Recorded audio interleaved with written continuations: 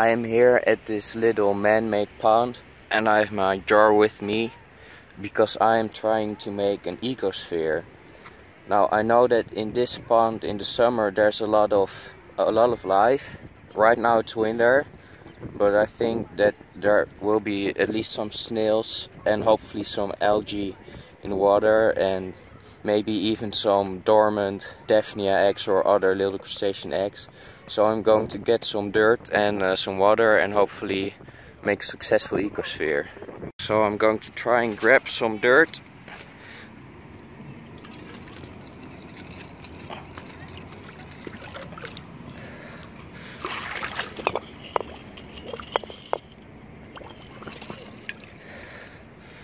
And some more water. It should be enough. Now I have a jar full of sand and water. It's really cloudy right now, so the little sand particles and dust particles in the water need to settle down, which takes a few hours, maybe even some days. So in the meantime, I'm going to explain you a little bit about how an ecosystem works. So the idea behind a closed ecosystem or ecosphere is they're supposed to grow algae, and growing algae produce oxygen and need carbon dioxide. The animals that live inside of the ecosystem need the oxygen and produce carbon dioxide and produce waste, which in turn the algae use to grow, and the little animals can eat the algae. So that way there's a cycle in which each living organism, so algae and little animals, sustain one another. So there's really a ecosystem. It's the next day and the water has cleared up pretty nicely, and this jar's just full of life, even more than I hoped for, to be honest. So let's take a look and see what we got. So there are all these tiny little balls swimming around really fast. There's a lot of them in there. I think they're ostracods, and there's a lot of these tiny little ostracods. We also have Cyclops. That's a Cyclops right there. Let me see if I can see better with a magnifying glass.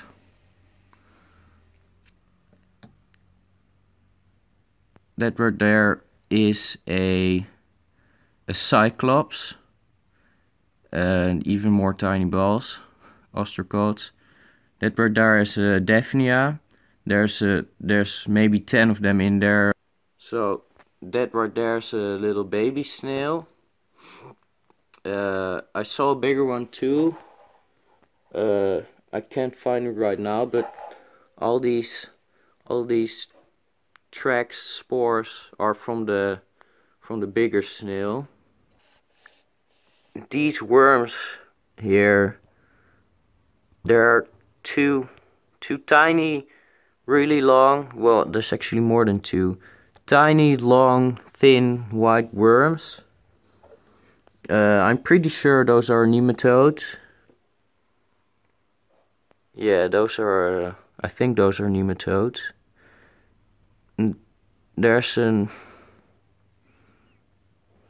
what's that? There's actually a lot of nematodes. I found the big snail. It was on this leaf. So I don't know if you can see this, but there's a bigger snail.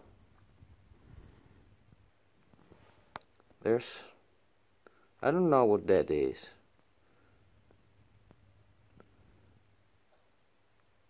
That's really interesting. It's fast.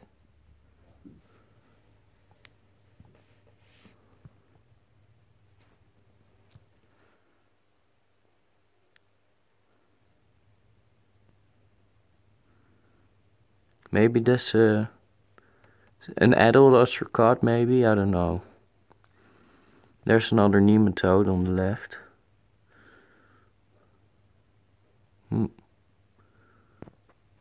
Very cool.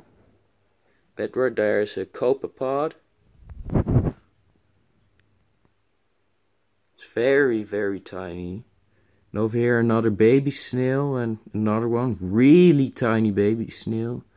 Another Daphnia in the back. And some kind of worm too. I don't know what this is. It's a worm, that's for sure.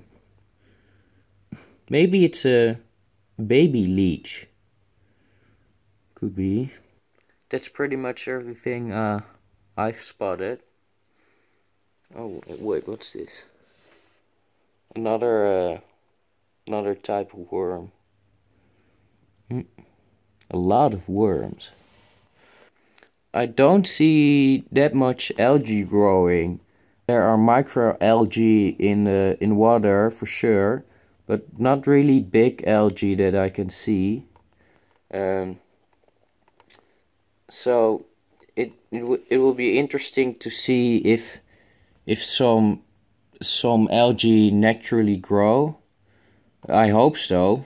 If not, I don't want to kill all the animals living inside of here, so I might just consider adding some algae from my fish tank in here, so all the animals in here have a source of oxygen and something to eat.